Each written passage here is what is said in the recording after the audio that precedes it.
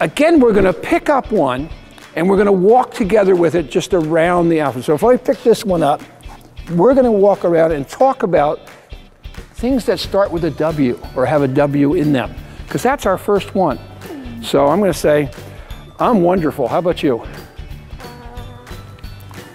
I'm wonderful too. She's wonderful too. Hey everyone, it's Chris from FlagHouse, and this week I'm here with Coach John Smith, and we're going to get outside of the physical for a bit, and we're going to talk about social emotional learning. Social emotional learning is what physical education teachers have been doing for ages.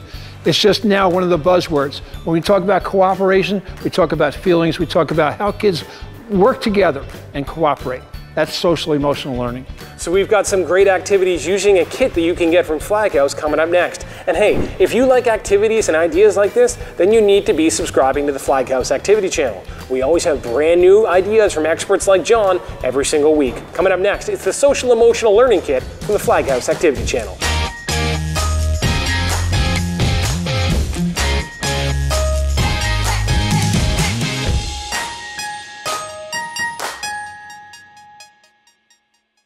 Today we have our Social Emotional Learning Kit. It's filled with items and equipment that you can use for your SEL classes, your social emotional learning.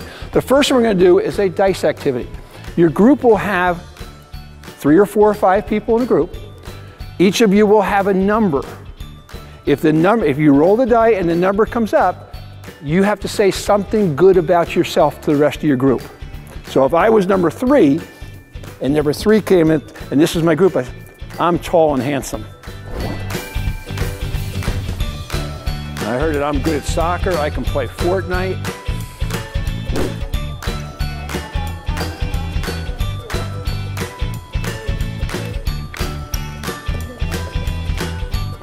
Good. I didn't hear anybody say they're good at math yet.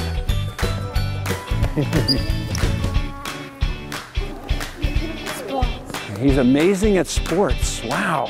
You could change that to being things that I love to do, things that I feel sad about, people I like to work with, my favorite subject in school. Okay? So you can tell people about yourself, about you as a person. The next one is a group of 3 activity. So you're going to need a group of 3 in a little bit. And in the 3, we're going to do over, under, around, through. And this is one of our catch activities. Okay, and this one, 2 people in your group will be holding the scarves, just like this. And the third person has to do the activity. Okay, the first one is going to be under, which means you're going to have to go under the scarves and back to where you are. So you're going to go under, then around me and back. All the way over, take Hugo's place. Take his place, now he has to go under.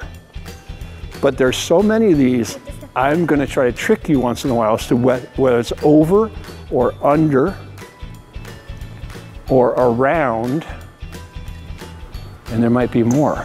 Are you all set? Okay. Next one is through. Yeah, how are you going to do that? Oh, perfect over there.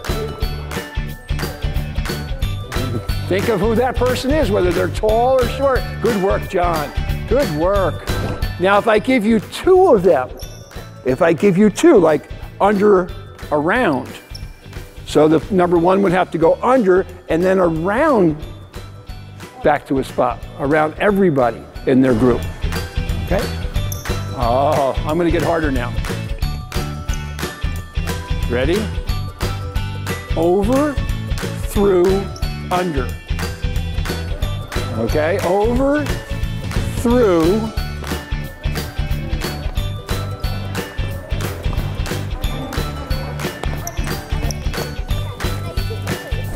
okay, Peyton's my partner. Watch what's going to happen. Again, we're going to pick up one and we're going to walk together with it just around the alphabet. So if I pick this one up, we're going to walk around and talk about things that start with a W or have a W in them, because that's our first one. So I'm going to say, I'm wonderful. How about you? I'm wonderful too. She's wonderful too. I like to watch, let's see, I like to eat white macaroni and cheese. I like to drink water. Oh, drink water. So as soon as we get around, then we drop it. Now it's Peyton's turn to pick up one. Oh, here we go. I like popcorn and pizza. Oh, I don't like pepperoni. Okay, your turn. Last one. We found out about pizza and popcorn because we picked up P. We both like pizza and popcorn. John, what'd you find out about Hugo? We found out we both don't like Burger King and we should go to Wendy's. Okay, so they're finding out about things about the other person. So in our social emotional learning kit, we have thumb walls, which talks about some of our emotions and things we do. Catch it, put your thumb on it, and you can talk about that. We have a group jump rope, a long jump rope that everybody could use at the same time. We had our scarves that we did the over, under, round, through. We had our dice. Oh, there's our letters over there. Peyton's got one to talk about. So it's learning about each other, learning about your friends, learning about people have different ideas. And look at all these things that are in there, and it comes with a teacher guide too, just to get you started. And that's our social emotional learning kit. Thanks for watching this week's episode. Feel free to like, share, or comment on this video, especially if you've got your own ideas for this week's episode. Click over here to subscribe to our channel and be sure to ring that notification bell so you'll get updates when we bring you new phys ed ideas.